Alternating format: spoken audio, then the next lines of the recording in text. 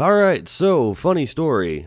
Something got corrupted on my original intro, so I had to improvise just a wee bit. But this episode is all about how to build the takeoff tubes or the Harley head flanges for the Evo engine, so you can build your own DIY custom exhaust. And you're only going to find it on this episode of the Fabrication series.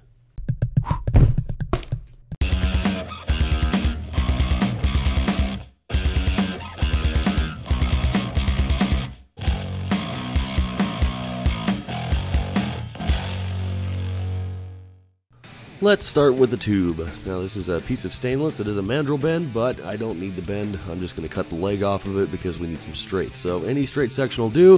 1 3/4 diameter is exactly what you need. And as soon as you have that straight section cut, we'll get in and measure out 5/16 of an inch, and we'll cut ourselves some rings. Now once I have it cleaned up with the grinder, I'm going to go ahead and grab a hold of my tin snips. When they get strong, we're going to split it right up the middle. I'm going to go ahead and grab a hold of the pliers here and kind of straighten it out a little bit because the tin snips tend to distort it just only slightly. So as soon as I get it straight back to pretty much even, we're going to spread it only slightly, just enough to get it around that 1 3/4 tube. Now I like to put the gaps kind of opposing side here just to minimize the heat because we do have to bridge that gap up, and we're going to do that with weld. Now since this is stainless steel, we're going to have to purge it. So I'll pop a couple of purge plugs in, plug the line, get it pumping, and as soon as it's filled, we'll get to tacking. So I'm going to start out by tacking each one of these ends here to make sure that they don't move on us, and then I'm going to build a bit of a bridge of nothing but buildup. Now each side, I'm going to get in kind of close here and you can check this out. Each side is going to have to be built up, just a little bit of a wall, so a little bit less heat just so we get a little bit more build out of it. And as soon as each side is built up to the same thickness as the ring itself, I'm going to fill it in with a little bit of a weave pass just to build it all up. Now I don't pulse much, and you'll notice that the pulser is on here. So to minimize the amount of heat input and keep the build up and freeze that puddle nice and quickly on this weave and on this build up here, I decided to stick it around 2 pulses per second and only 20% on time. And this is the result that I got out of it after it cooled down.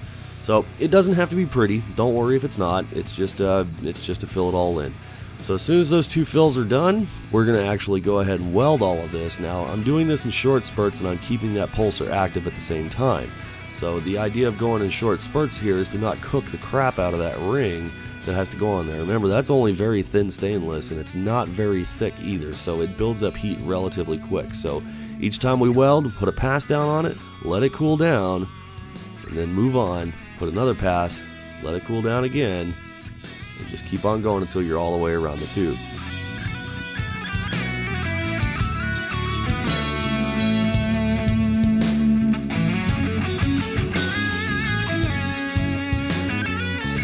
Now, do not worry if your weld does not look like this. It doesn't have to be great in appearance, it just has to be full. So the idea is to build it all up, and then we're going to slice the 2 of them right down the middle to make it into 2 separate pieces with the welds basically facing on one end. So make sure you slice it right down the middle, and we'll get on to the next step. Now all of these need to be shaped and set accordingly to actually put a taper on it, because we're kind of essentially making a cone. And to do that, we need to make sure that it's going to seal into the gasket properly. So first we're going to take down that little weave that we just laid down there. As pretty as it was, we're going to get rid of it, and then we're going to face it off. The facing off is to make sure it's nice and even, and then we'll go over it nice and easy, let the flap disc do all the work, not your muscles, and we'll taper this cone, or taper this end into a cone, and get it all nice and straightened out. And then we'll run over the top of it just again real quick, nice and easy. Now the final step here before we assemble it to the bike itself, I'm going to go ahead and take a surface prep pad, get it all nice and cleaned off, and it's ready to go. Now let's take a look at the gasket here. You notice that it's pretty much a donut gasket. It's kind of like a graphic composite style with a woven mesh in it, but the inside of it has a taper on it, or one side of it does. And when you set that up to the cone, you can see how it's supposed to sit in there, and it kind of does move and swivel just a little bit, and it's going to be compressed down. But the way that this essentially works is you have a split ring that recesses into the actual head flange itself, which compresses and pushes that cone or that taper into the gasket to seal it.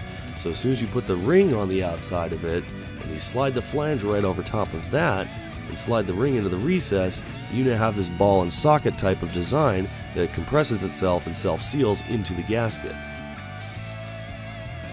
Now the gasket slips into the cylinder head with the taper side out.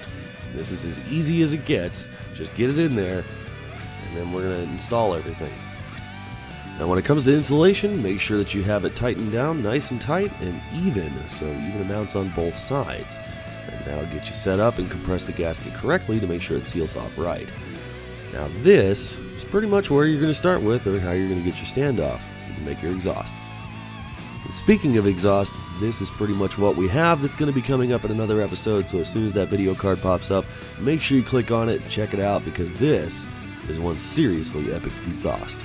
So that's going to wrap it up for this video. I want to thank you guys for watching. As always, don't forget to subscribe to the Fabrication Series YouTube channel for more really awesome content. Check the description below if you need to get in touch with us, and we'll see you guys on the next episode.